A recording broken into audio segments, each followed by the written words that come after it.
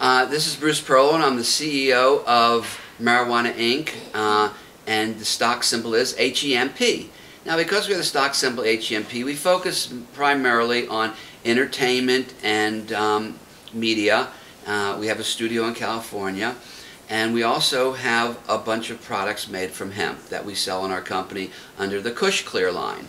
So we're now talking about a product that we're going to release, which is one of my favorite products because I invented it, okay? What it is we did this in another company, so I'm going to explain this, how we're rolling this out in Kush Clear. It's the Hidden Treasures candle. What that means is that we make a little candle like this. We put a hemp wick in it because hemp wick burns down very, very clean. It doesn't. It's a very, very good product for that. And we put some hemp oil in there as well, but mostly we use natural soy wax for our candles. So it's all natural. And when you burn down, inside the candle is a gemstone. So when I first came up with the idea, I thought it was a crackerjack of an idea. For those of you that don't know about Cracker Jacks, they put a 1-penny prize inside of Cracker Jacks. It was one of the most successful marketing programs in the history of America. So I sort of got the idea of a gemstone. The other reason is because I like to have like sort of analogies in everything we do in the marketplace. And so the analogy here is that when you burn down and get your gemstone, that's to show you that the treasure is within. The treasure is within all of us. And then adding another analogy, the fire that burns down to get to the treasure could be likened to the fire that purifies. So the trials and tribulations that we go through life are worth it, because if we hang in there and we have a positive attitude, the fire that purifies will put you through a lot of problems and ups and downs, but eventually you get to the treasure within. It's within you. It's right here in your heart. And so if you look inside here, you will actually when you buy these, you'll actually get a gemstone. And interesting enough, this particular gemstone is shaped like a heart. So they're not all shaped like a heart, but I did that on purpose just to illustrate the point. All right, now with me is, and by the way, this is gemstones. Are they popular? My wife burnt every single one of these candles so she could get her gemstone, and she has a nice collection of gemstones. All right, they are very popular. The women love them. Dennis Rutt, he's from Brazil, and this is where we get our gemstones from. We get them from all over the world, primarily from Dennis and Dennis's father. So Dennis, tell us a little bit about where you come from, what the mines are, where they are, and what kind of stones come from these mines in Brazil for the gemstone candles. Okay, yes, we've been in Brazil since 1976, and we've been working with all different types of mining there. But at the moment we're working with the extraction of this kind of product, which is topaz and amethyst. Both of them come from Brazil. Now that's the topaz. The topaz is the blue. Oh, the blue. The amethyst is the purple, and the yellow is citrine. And we do the mining ourselves. We have a crew that works full-time there at the mines. It's mostly in remote desert areas, and there are no living facilities around, so we have to build everything from scratch. And after we get the primary living standards where we can get the crew in, then we start digging, and we start bringing the stones out. We send it to a cutting shop, which is in Teoflotone. That's the major gemstone city in Brazil. We do the cutting there in our cutting shop, and after everything's cut, we send them here to the States.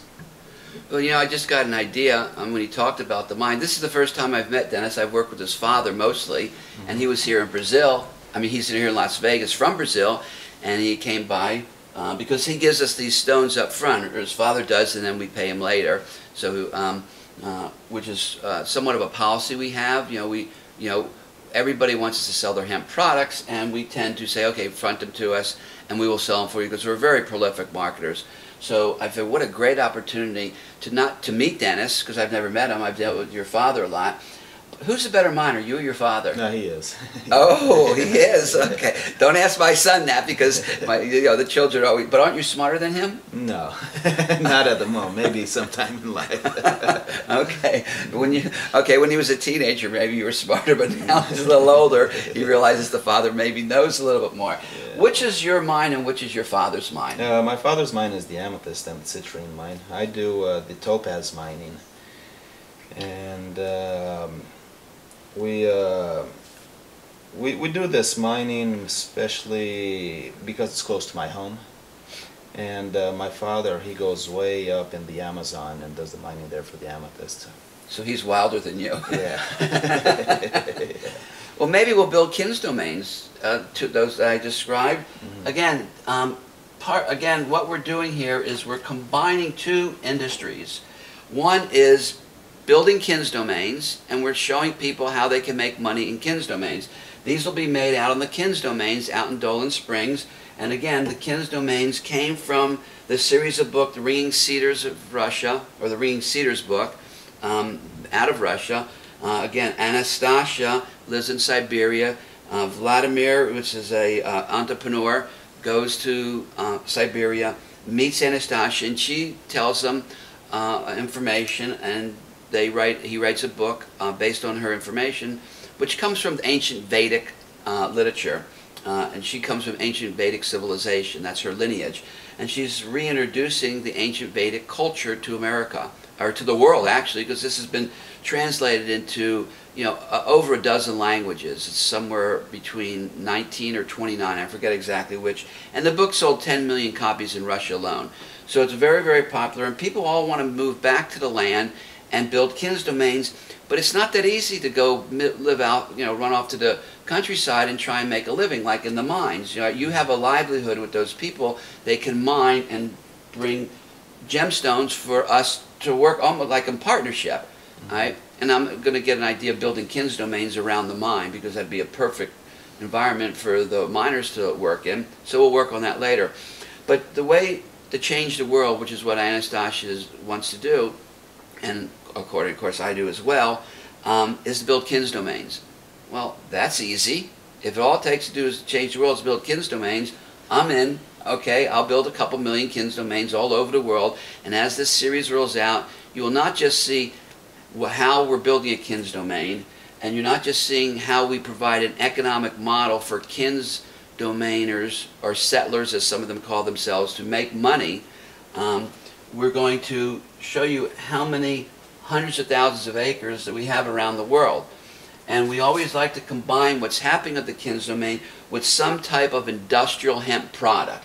In this case, it's going to be hemp candles. We'll start with soy, because that's what we happen to have from the old generation, with a hemp wick, supporting a mine, helping support the mine, the people in Brazil in reality, with these gorgeous gemstones. Now, we know from past history from the last company, they had 22 nutrition products. I introduced the gemstone candles. That company was called Affinity Lifestyles. And within 1 month, it was the second best seller. The only thing that outsold it was the weight loss product, which I can understand why. So, so this is a very, very popular product. Look for it. They are available. They will be available actually now, as soon as we figure out how to get it on the website, and as soon as we finish pouring. And that'll be on our next segment, or the second half of this segment, is actually how a Kins domain can make money, because I don't care where the Kins domain is. We will teach you how to make hidden treasure candles. So, now Dennis, tell us a little bit more about these gemstones that we have here. For instance, what is this package? Because some of you never know what you're going to get. It's like the Cracker Jacks, right? Here's some smaller ones. What are these? Because I bought those from your father. Yes, this actually this is a mixture of show the candle. A mixture of all kinds of different stones that come out of Brazil. We actually call this a Brazil mix. It's kind of like a salad where you get a bunch of veggies mixed in. It's kind of the same thing. You get all different colors, all different types of stones from all different regions of Brazil. And here you have topaz, amethyst, citrine, garnet, a little bit of zircon, and It's a wide variety of what we're producing at the moment. Okay, and your dad or you? Mostly my father, yes. I only work with the toe-pads, so... Okay, so your father's the wild one. Yeah, he's He's one like of me. Yeah, My sons are more like you. And what are these here? Those are garnets. Those are garnets, and this is a very typical color from the northern part of Brazil. This was cut in my cutting shop, and it's a type of stone that we can probably cut about 200 stones a day. Okay, and these green ones? What are those green ones? These are peridot. Peridot, this is mined in Arizona, United States. Oh, these come from America. Okay, Yes. good. Awesome. And let's see. Anything that? Oh, these black ones. What are these? Those are smoky quartz. It's the type of stone that you find all over Brazil, so you can't really say where it's from because it's just all over the place. And most of these stones, you just pick them up off the ground. The smoky quartz, you really don't have to mine. It's just on the ground. You pick it up and send it to the cutting shop, and we cut them. So that's why the value is not as high as most of the other gemstones. Okay, so sometimes you'll get smoky quartz. So, you know, but sometimes you'll get a big smoky quartz, such as this one right here. You know, again, you never know what you're going to get in your hidden treasure candle. That's right. But just because it doesn't have as much value as the other ones, it doesn't mean that it doesn't have value, because there's still a lot of labor involved, which is part of the art of making a gemstone.